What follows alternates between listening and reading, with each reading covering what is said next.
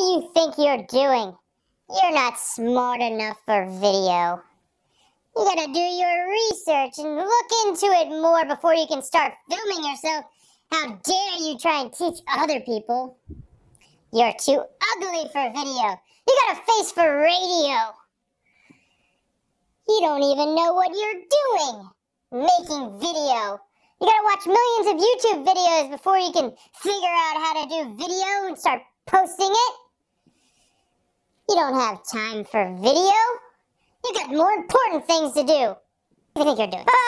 On today's episode, I'm going to talk about when you should start making videos. My name is Nick Bonatadovas, and this is Digital Champions, the show about helping you master the digital marketing world. You may be asking yourself, Nick, you got a devil on your shoulder. Where's the other guy? Well, the truth of the matter is, it wasn't the devil. Unfortunately, it's your subconscious. It's your inner self telling you not to do these things, of why you can't do these things. But I'm here to tell you that you can, and you can overcome.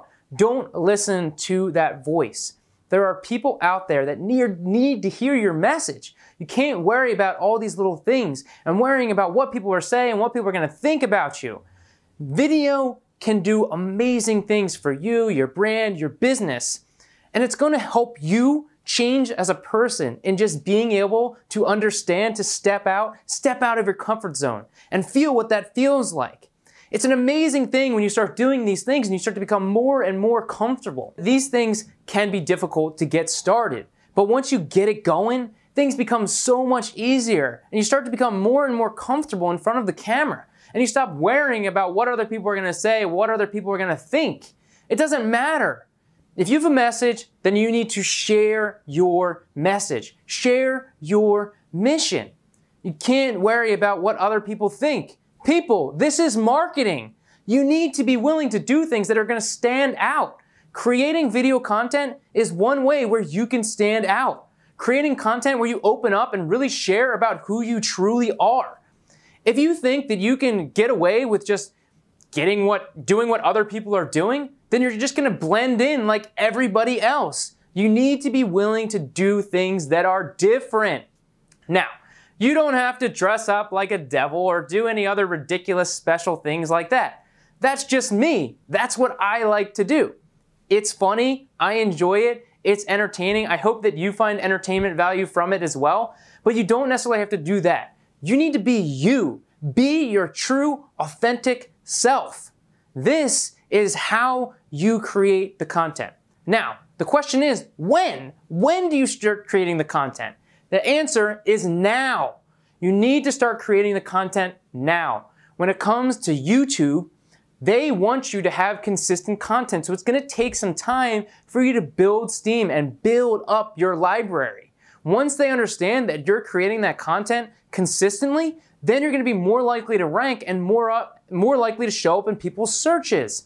But you need to start creating the content now. Start building up YouTube. Start putting out the videos. It doesn't have to be perfect. It doesn't have to be super professional. But there are things that you can do to help you to make it look professional for when you're getting started. Or if you've already got it started and you want to take it to the next level. There are courses for that. I got one. But you can also find time and watch things on YouTube. Generally, it can take some time, and I spend lots of time, lots of hours watching things on YouTube, and I wish that there were more things out there that could have helped me during that time.